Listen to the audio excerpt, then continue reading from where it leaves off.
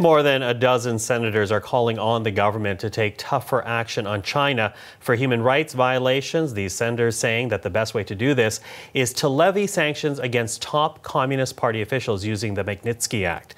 Now, this allows the government to impose targeted sanctions on foreign nationals, usually by restricting their assets and their freedom of movement. And for more on this, we're now joined by one of the senators who helped write that letter. Senator Leo Housakos joins us right now in Montreal. Senator, thank you for joining us today. Thank you for having me on. Now, as I say, you and colleagues came together and wrote this open letter, and essentially you're making the argument that now is the time to put sanctions on China. So why now? Well, look, we've seen the Trudeau government now over the last year and a half use soft diplomacy with China. And of course, that hasn't been unique to Mr. Trudeau and his government. Many governments for decades now have been trying to use soft diplomacy with the Chinese dictatorship. It clearly is not working. And we have now 2 detained Canadians who have been illegally detained. It's been crystal clear that their detention has been nothing more than a political retaliation for Canada respecting a fair extradition treaty with a democracy that we have.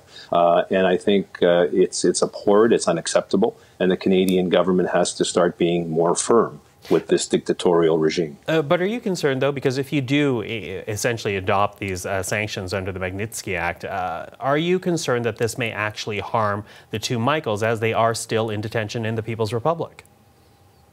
I think at the end of the day, the Canadian government has to show some firmness. The Chinese government gets emboldened whenever we appease them, when we kowtow. It's been shown time and time again that if you give a dictator too much space, they take advantage of it. I believe that at the end of the day, the 2 Michaels have been detained because Canada has been soft on dealing with the Chinese when it comes to human rights violations and the respect of rule of law. Now, there are former parliamentarians, you know this quite well, 2 former foreign affairs minister among them also a conservative foreign minister, now calling on Ottawa to actually intervene in the Mung case, essentially to end the extradition proceedings to help with the 2 Michaels. What do you make of that suggestion?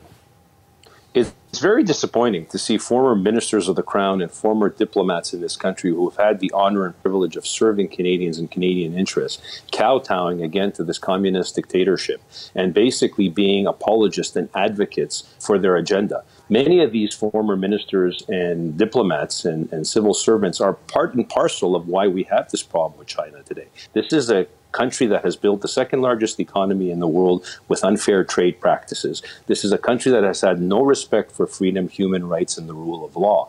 And many of those signatories, unfortunately, have been part and parcel in allowing China to do all these egregious things. And now to add insult to misery, while we're in probably the coldest period of diplomatic relations with our country, instead of standing up for values and principles Canadians believe in, they actually are becoming advocates for this Chinese dictatorial regime. Yeah, but you know, in the past, we did hear from Donald Trump on this issue, and he said, and this was a couple of years ago, he said that he would intervene in the Mung case if it would help U.S. trade. So why should Canadians pay the price if even the American president sees this case as negotiable?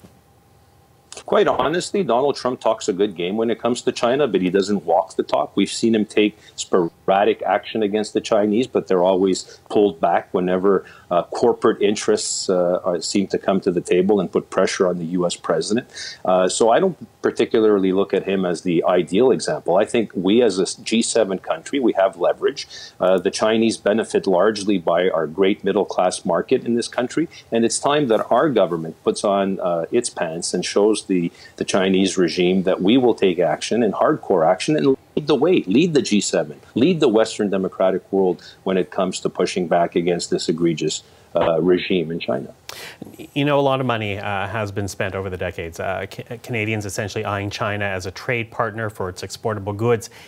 Is that a market and a trading partner that Canada should really be doing business with, or should we abandon China and those initiatives for our own economic stability? We should be doing trade because we're a trading nation and Canadians benefit by it. But we shouldn't be doing it with a country that doesn't share our values and doesn't share our economic structure as well when it comes to labor laws, when it comes to human rights. We also have to understand that many of the apologists and advocates for China completely over-evaluate the Chinese strength and influence in the Canadian economy. When it's all said and done, China makes up about 4% of our exports. And it's significant, though it's by no means that significant where we should be selling out our principles and our values when it comes to human rights. This is a country that has now over 1 million Uyghurs, Muslims, in an internment camp. This is a that is trampling all over the democracy movement in Hong Kong. This is a country that hasn't respected its international obligations, where they were supposed to provide for Hong Kong a principle and respect the principle of one state, two systems. They're clearly not doing that. And I can go on for hours when it comes to the egregious behavior when it comes to human rights and trampling on people's desire for freedom and democracy. So time to look for another market? I believe we need to send a message to the Chinese regime that we want to continue to trade, we want to continue to work together, but we need to have respect of human rights and rule of law. We need to have respect of international rule of law. We cannot be in a situation where in the world community we have a rogue state not respecting these fundamental values. So I believe the Chinese regime has always understood the bottom line. They have embraced capitalism with fervor, and it seems to me the only thing they understand is the bottom line.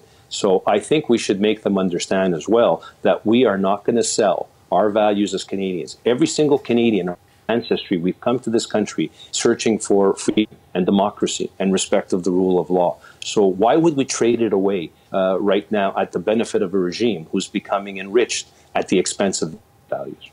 Senator Leo Housakos, thank you for that. Thank you so much.